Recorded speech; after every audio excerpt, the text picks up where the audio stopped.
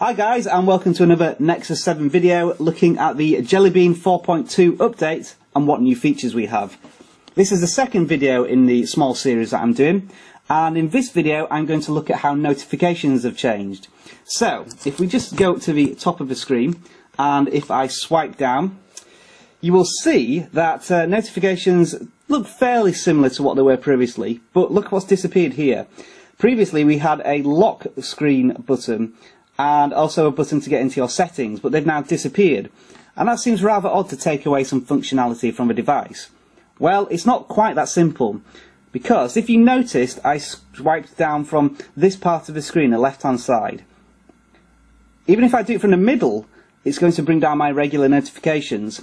However, in this right third of the screen, if I scroll down, we get settings. So it's a new type of option from the top of the screen, and it gives you quite a few nice default options. So for example, I can quickly go to brightness and change that, swipe down again and I can quickly set it back up. I can look at my battery very quickly from the screen, swipe down again, so I can do it from any screen as well. It's not just a home screen. I can turn on Bluetooth, I can put it into airplane mode quickly, check my network settings, or I can go into the general settings as well. Now the final option is my lovely face there. If I press on that, that's going to send me back to the home screen, and then I have the option to actually change profiles. Now we'll go into profiles a little bit later, but that's just a quick demonstration of how I can quickly switch from one profile to the other. So I've now actually switched to a brand new profile. If I scroll down again, press on my name, well, I'm actually on that screen, but it would take me again back to this home screen, and I could switch back to the other one.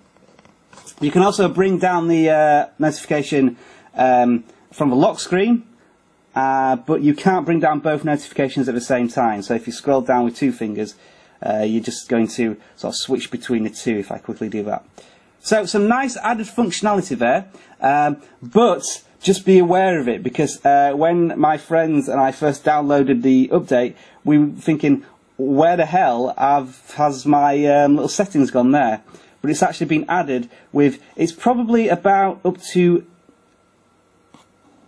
I'd say about there, that's as far as you can go, about a third of the right hand side of the screen. If you do it in the middle, it's going to bring down your normal notifications. So thanks for watching guys, I hope you found that useful, and we'll be looking at another aspect of the Jellybean 4.2 update very soon in another video. Take care and I'll see you soon.